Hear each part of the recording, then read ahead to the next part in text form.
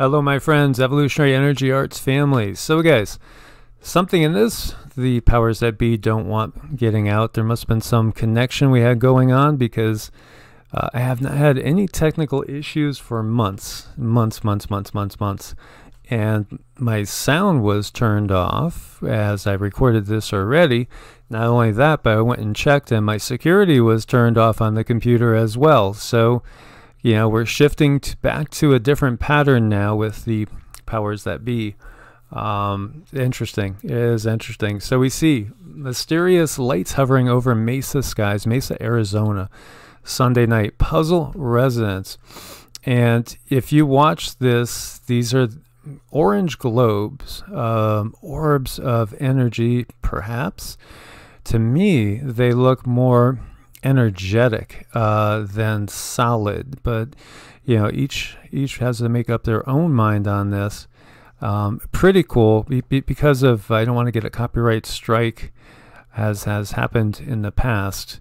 I don't play the video, but you could see this lights hovering there, and then it basically drops out of it other lights which end up just kind of disappearing. Who knows where they went? So this was filmed by this couple, and they both filmed it on their cell phones. And they said other neighbors were out just standing there looking up at the sky, completely stupefied as to what was going on. Very interesting. You know, this right off the bat, it reminded me of two things. For one, this color and this type of orb reminded me so much of one that we saw over in Charleston. Well, Kiowa Island, to be exact. And if we look, there have been a ton. This is the National UFO Reporting Center State Report for Arizona. In the last week and a half, 2 weeks, there have been a ton of reports. A ton. And, you know, interesting ones. We have a green round light falling to Earth. We have a bright round light shooting towards land. We have 3 lights above McDowell Mountains changing colors rapidly. And then there was a lot that people think might be the Starlink satellites. A whole bunch of them. You see a string of moving satellite-like dots in the sky above Mesa. Perfect line going from southwest to northeast. There was a line of lights floating, not very fast, some closer together than others from the southwest to the northeast. 30-plus formation over northwest Tucson at 6 a.m. A train of lights crosses the Big Dipper about 6 a.m. So obviously a lot of people are seeing the same thing. This person counted 56 lights in a row. Yeah, another one, fleet of 50 UFOs, over 100 UFOs traveling along the same flight path, early hours of 11:23. Large orb, neon, fiery green. 1 to 4 bright orange, hovering lights fading in and out while staying in the same location over Phoenix. Another one was sitting in their hot tub in Benson, witnessed a round object with proportionally spaced white lights go by about 500 to 1,000 feet high. No sound. Another one in Glendale. Sister and I were in backyard watching the stars, also waiting for the meteor shower. And then they saw a UFO. You know, there's just a ton of them. And a lot of them are lights going in a straight line. Very interesting that we're seeing so many reports going on. And like I said, you know, this reminded me of this one, which is in Charleston on Kiowa Island. And it's the same sort of color. And this one, well, you know, as I watched this, it looked to me like it might be more of a being, perhaps, than an actual ship, or maybe something that's, you know, interdimensional as well. And it has a gyroscopic way about it when you look at it, the way it's spinning and all. And so it gets me thinking of the Merkaba, and the Merkaba is basically a light body. And when that's fully activated, we can travel into different dimensions as well as like anywhere in this dimension almost instantaneously. And the Merkaba is talked about in the Kabbalah and Hebrew mysticism and the Western mystery tradition as well. But the whole idea of the light body is something that is in pretty much all the traditions. Of course, it's been suppressed. So very fascinating when we see this. And I do have some other pictures of it as well. And again, this was in Kiowa Island, South Carolina, and this was like a year ago, just about a year ago. It was on Christmas Eve of last year. And then when I talked about this, I made a video of this a year ago. I did get video in from a lady in Texas that saw the exact same thing, only it was white. It wasn't this kind of orangish color. It was perfectly white, but it was the exact same object, exact same type of thing that we see. And, you know, this is, again, all about that one on Kiowa Island. This is out of the New York Post. So there's a couple of videos for you guys to look at with this. Really interesting stuff. You know, my feeling is, it might be alive more than a ship. And what are your thoughts, Cindy?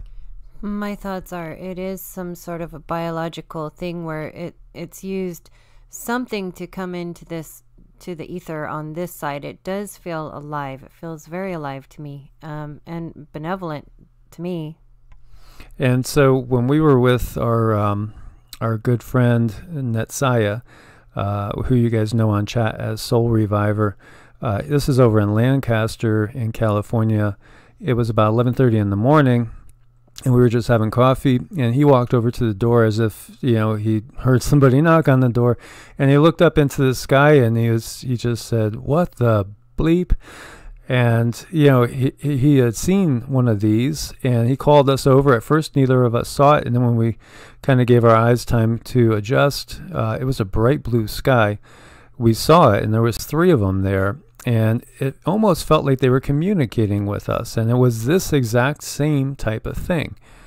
And, you know, they did feel benevolent. In fact, at first he thought he was seeing angels in the sky. It was pretty cool. He thought they were angels. And you felt the same sort of benevolent energies. I did. I got that really beautiful, blissful, warm feeling that I get sometimes. It was almost like they were giving me a charge.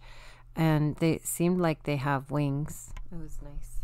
So very interesting. You know, here's some photos. This is like a much better photo where you could see it does have a gyroscopic action to it. And it does look like a wheel within a wheel, almost with perhaps little spokes coming off. Does not look so solid. But, you know, these are some pictures of the Kiowa object. And to me, this really, it feels like the same sort of energy as what we're seeing in there. And then, you know, it gets you thinking about Ezekiel. And, you know, if you have read Ezekiel 1 through 48, wheels within wheels like a gyroscope. So, you know, my question to you guys, are we seeing the same thing that he saw maybe 2,800 years ago? Pretty wild, because he does describe a couple different things, and he does describe things in this color, but then also that wheels within wheels like a gyroscope. So wheels, you see the circular portions here within wheels, and when you watch the video, has that kind of gyroscopic action. So I really, really wonder if we are witnessing the same sort of thing. And of course, you know, in ancient times, they didn't understand things like we do, and perhaps we don't understand things like they did either. You know, that could work both ways. We know that there was advanced technology going way back in time. But so the cherubim and the seraphim, you know, are angels, angelic beings. Interesting, you know, seraphim is literally like a fiery serpent. And so, you know, it's fascinating that those words are chose as well. And then cherubim, are we watching something that they labeled perhaps as cherubim or seraphim? Are we seeing something that, you know, others had thought of as perhaps angelic? And of course, we know, you know, there are cases in the Bible where you couldn't tell angels from humans as well. So, and then also the same thing in other traditions around the world. As we talked about In the Hindu tradition, they talk about like over 100,000 types of humanoids that are alive in our galaxy alone. And somehow they knew the shape of our galaxy. So, it's really fascinating. We know there's soft disclosure going on. We're seeing, giant triangles in the sky, which I totally think are our military. And I do think our military is basically releasing things in a slow, steady pace so that people won't be, having heart attacks or not be able to handle it. And again, perhaps if we, realize the technology that we have, maybe we would ask, why is it not out in the public and used en masse? Why aren't we saving, lives with the technology that we have? Why are we not, saving money? Why are we not saving the environment? If we can make anti-gravity machines that don't burn fossil fuels, don't contribute to the carbon emissions that they want to tax us on, there'll be an awful lot of questions. And that's part of it. I don't think they want to get it all out there at one time where the public will be really upset. But I do think disclosure is underway, and we're seeing evidence of that everywhere we look. So my friends, as always, like, share, subscribe. I want to get your opinions on this. Check out the full videos. What do you think these things are? What do you think we're seeing? And as always, if you are so inclined, please do go ahead and become a Patreon and support the channel over there in these times where obviously there's a lot of censorship going on. Or support us on Ko-Fi as well.